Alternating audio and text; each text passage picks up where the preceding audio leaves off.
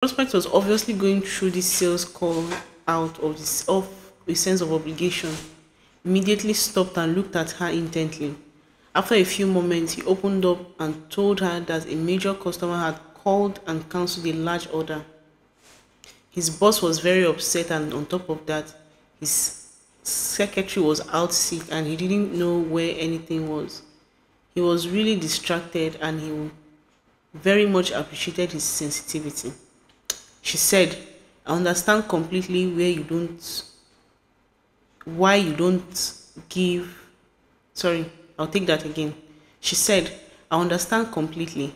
Why don't I give you a call in a couple of days and let's set up another appointment at that time? He was obviously very grateful. They shook hands and separated amicably. A few days later, he got back to her and they set up another appointment. This time, he was relaxed, friendly, and in complete control. The rest of the sales conversation went smoothly and he became a long-term customer of this saleswoman and her company. Okay, so this is all stuff for our reading today. The